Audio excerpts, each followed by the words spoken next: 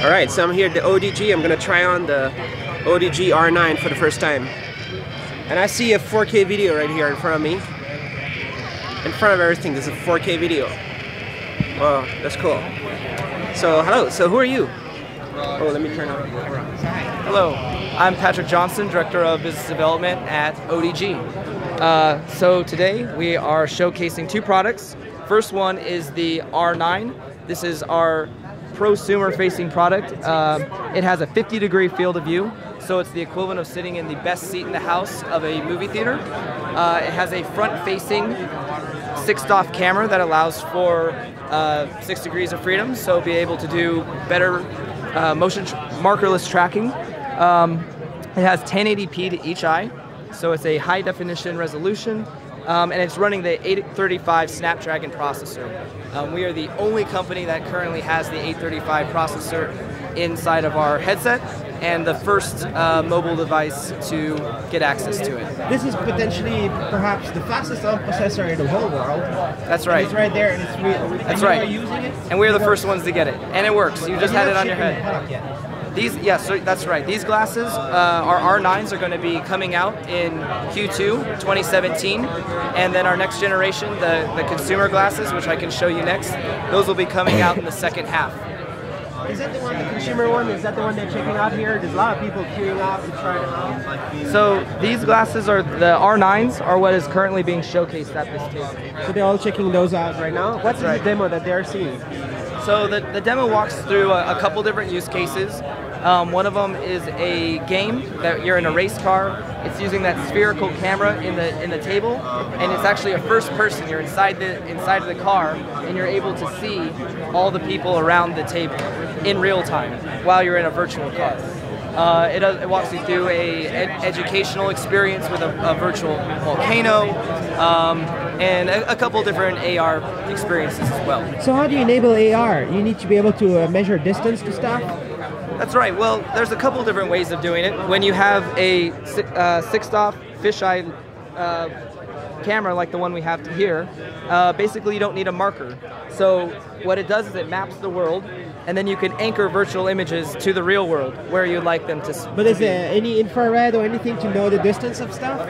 You don't need to necessarily know the distance as long as you have two cameras. So there's an RGB camera right here, and then the 6-stop camera as well. Nice. So there's two cameras. And then actually one other thing that we have is on right here. This is a MIPI port, and what you could do is actually plug in different sensors into this port. So if you wanted to put your infrared sensor on it, you would simply just clip it in, and now you have infrared with your glasses. Now you have Project Tango on your face. That's right, exactly. Potentially. Potentially, absolutely.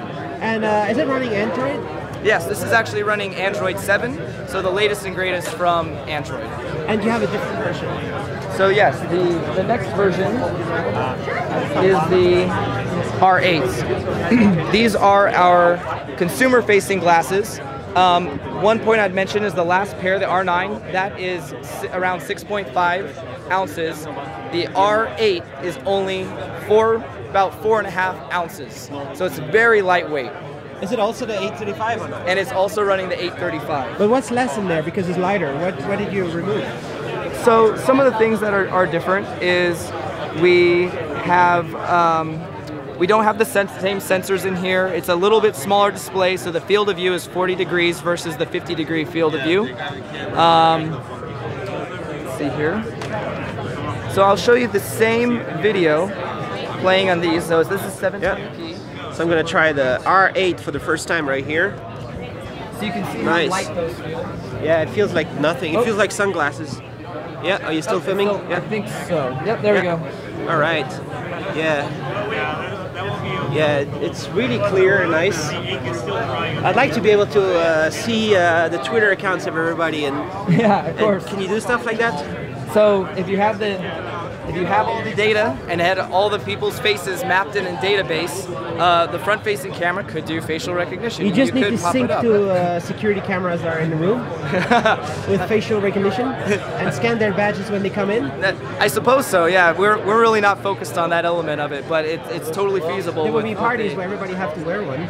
Of course, yeah. If you don't wear the glasses, then you're not part of the party. Networking, you know who is who and who you need to talk to. Yeah, or if you're on a dating application application, you get the arrow that pops up and you say, hey, I'm available. All right. So what is ODG? So ODG, we've been around since 1999. The first 6 generations of glasses have been exclusive to the government, so soldiers on the battlefield are actually using our glasses. In 2015, we opened it up to enterprise, and now, as I mentioned, 44% of all Fortune 500 companies have either purchased our glasses or have budgeted to purchase them in 2017. Currently, we have been focusing on enterprise. In 2016, 21st Century Fox came in as our lead investor, and now we're taking 2 parallel paths.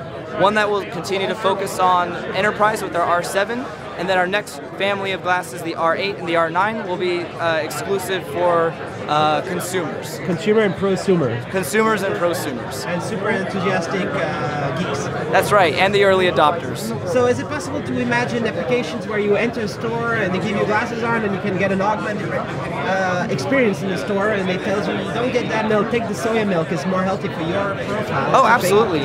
We actually showed showcased one of those applications at AWE in 2016, and the way it worked is you could actually tie into some of your other nutritional apps, just like you mentioned. You pick it up and you say, hey, these nachos, is this something that I should be eating today? It pops up all the nutritions and it lets you know, well, if you do eat the nachos, then you're not going to be able to eat anything the rest of the day. Don't take them and get out of the store and go into Whole Foods. But also, exactly. But one other thing to that is you can also do indoor navigation. So if you had your grocery list, you updated it into the glasses. Now you could do indoor tracking, and it'd be able to optimize your route of what products you needed to pick and where to pick them from. I'm so looking forward to this world where the whole world is mapped, and there's a whole bunch of people with Project Tango and stuff, and it all gets indoor mapped. Yes. Every store, everything, and you don't have to wear it all the time. It'd be nice. You can easily fold them, put them in a pocket, and wear them sometimes. Yeah, exactly, and that's really what we're focused on now is most of our customers, they don't wear the glasses from the moment they wake up to when they go to bed. They wear the glasses when they have a job to do, and for the consumer case, when they have a application they want to run, or a movie they want to watch, or a game they want to play. How long is the battery? So currently with the R7, our currently available glasses, it's really use case dependent. So if you're doing something that takes a lot of computer vision, such as augmented reality or mapping your environment, you're going to get about 90 minutes of battery life. If you wanted to watch a movie or just view your PDF, you get about 4 hours. Now with the R8 and the R9, these are brand new products to the market. What I can tell you is the 835 processor is 40% more efficient than the 805 processor that we're currently running. Is it 10 nanometer? It's 10 nanometer, that's right. Which is crazy. Yeah. How do you get the chip so early? How can you be the first consumer in the world to have it? Well, I would say that's just more validation that Qualcomm sees that smart glasses and is going to be the way of the future, and ODG, as we like to say, are leading that way. Google Glass was great, but it never really happened because they didn't want to sell it. So are you going to sell it, right? We're selling it For today. Sure. We've been shipping since November. You can buy our glasses you can go online and you can buy our glasses today. The R7, right? The R7 glasses. Based on the 820 or what's inside? 805. 805. Yep. So you're shipping 805, and people can buy at 2,000. How much dollars? $2,750. And how much is going to be the R8, the R9? The R9 is going to be the R9 will be under 1,800, so it'll be $1,799, and the R8 is going to be under 1,000. All right, which is not much more than an iPhone. That's right. Yeah, exactly. Not much more. So for today's standards, for being able to get that hands-free, body position independent, that big screen HD TV you can take with you anywhere, it has a lot more pack than just even your iPhone does today. So you're business development at ODG, right? That's right. So how many companies are approaching? How many projects do you have going on right now? So as I mentioned, the 44% of all Fortune 500 companies have either purchased the glasses to kickstart development. We're in a lot of different stages, everything from pilot programs to deployment with Fortune 500 companies that are out there. So this is going to be a big part of the future, and this is technology that not only companies and enterprises using, but the consumer will be using as well. You partner with Google? Well, we're all these augmented apps to work fine and stuff. So we're, by the nature of it being Android, you know, we're a power user for Google. Certainly there's open to being a tighter partnership between Google and ODG in the They future. really have to get into this and help you get them like a nice app ecosystem in there, not only for ODG but for in general. They have a Pokemon Go. Does it work? Pokemon Go does work, and in fact, you can search ODG and Pokemon Go, and there's a picture of me catching the first Pokemon with a pair of smart glasses. So how do you catch it? So we have actually what's called an RSM. It's this little finger controller that's on that goes on your finger. Has a trackpad and has motion sensors in it. So in order to throw the Pokeball, all I do is just move the RSM like this, and I can toss the ball out to catch the Pokemon. Nice. Do you walk around in the street with ODG in your head all the time, or you don't? Of course I do. Why wouldn't I? Yeah, you can see me in San Francisco wandering the streets with it on my face. You do that? Of course. Yeah, every day. Every day. When I wake up, I actually just wake up and I put them straight onto my head. No, not really. Not really, but you do walk around and you do try different, I guess, prototypes of future applications. Yeah, I mean, so it's really about the use case. Like when I travel, of course I'm putting on the glasses and I'm watching movies while I'm sitting in that flight. I get a big screen mobile movie theater I can take with me anywhere. Is it comfortable? Does it get tiresome on the eyes? It doesn't actually, and what we've done is, unlike, as you mentioned, Google Glass, where you have to look up, that causes eye fatigue. With our glasses, it converges at 8 feet, where your eyes naturally converge. So you'll never have any eye fatigue from looking through. So are you using a Copin micro display, or how does it work? So we actually do all of our displays in-house. That's really where we shine, is we are the manufacturer of the glasses. All of our patents are around optics, or a lot of them. And so, you know, out of the industry, I would say that our optics are probably the best resolution that's out. So you're not using Copin, you're not using Epson? Not at all. They have not their even own solutions. How do you compare with the Epson?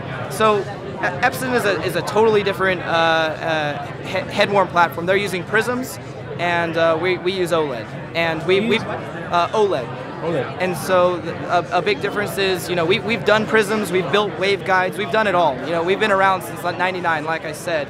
And we think right now with our current optics, those are the best design for the highest resolution and the best field of view. Is that a transparent OLED, or what is it? It is a transparent OLED. So you're looking through the OLED? That's right, that's correct. Which is crazy. It is crazy. So when it's off, you see through how much is it? It's like a tinted sunglasses, or what? Yeah, you know, it's like a very lightly tinted sunglass that you'd be looking through. You know, you're looking at probably over 60% transmissivity. And that's dual 1080p. And 1080p to each eye. That's right. There's two displays right That's there. right. So it's more like a 4K experience, but it's 1080p. Yeah, that's crazy. So Yeah. you're going to do a 4K version? We have a 4K camera that's in there. I'm sure the military has a 4K, right? Why would- selling 4K to them? No, they don't care about the movies. They just want to be able to, No, you the know. display high resolution. They need the pilots and all that stuff, maybe. Well, they may have it in the ships, cannot but say what they have. yeah, I That's can't the tell you what the military. military has. All right. So lots of apps. Can the app developers contribute right now? What can they do?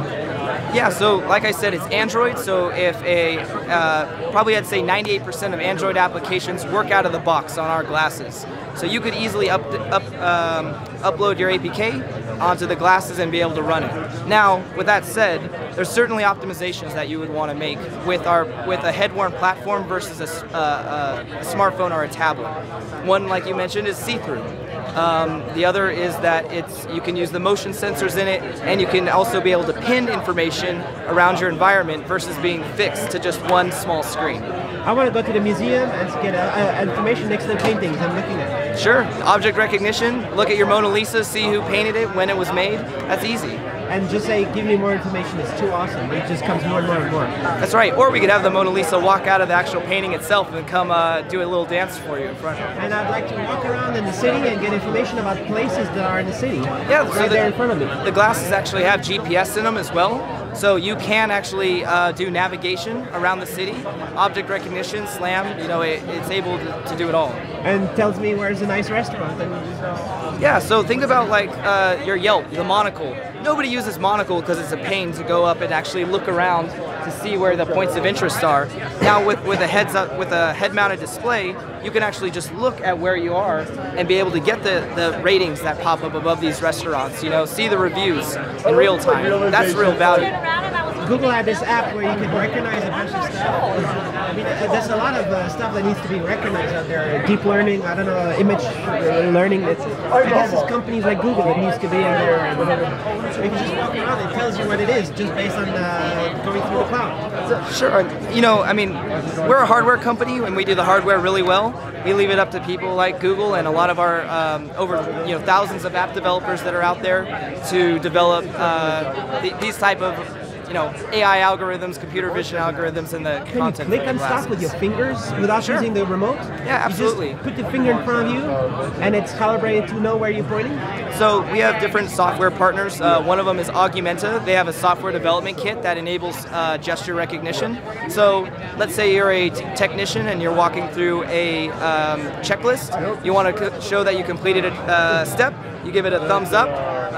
You want to go to the next one. You swipe right. So it really just has to be integrated into the app. And if you want night vision, you add the module. And that's right. With our sensor module, you could put in your night vision sensor into the glasses. Now you have night vision. Which one point on that is the owner, Ralph Osterhout. He is the inventor of the PVS-7 night vision goggles. So night vision, as you know it today, our owner also invented that. Owner of ODG. So is he around? What is he doing? Is his idea to do all this consumer stuff now? This is his passion, right? Head-worn is his passion. He's been doing it for 32 years. Like I said, he invented the night vision glasses. He's put heads-up displays and scuba masks. We have done, like James Bond? James Bond, he actually invented the underwater car for James Bond. So if you go to watch the movie, he invented that underwater car. He used to do a bunch of scuba stuff for the Navy too. But I guess the real James Bonds are using this technology for many years now. That's right. Yeah. So look it up. It's there's an article that they actually did, and they call him the real life Q. Right? He's the guy behind James Bond, creating all the cool gadgets that James Bond uses on the field. So there's him and there's Tesla. What's his name? Elon Musk. Elon Musk. That's right. They're fighting for who's the coolest guy or something. Well, yeah, maybe so. I would say our boss has a pretty cool history, though. Cool. And how has a vision to sell millions of these to consumers and get the price down and all that stuff?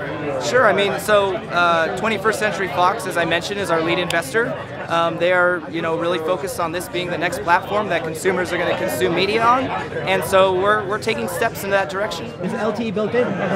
Not yet. There's not nothing. There's no SIM card slot? It's not on the roadmap today, but that's not to say that at some point when you go through all the regulatory hoops that someday it may be in there. Snapdragon 835 has an LTE modem built in, so you could enable it maybe. You could.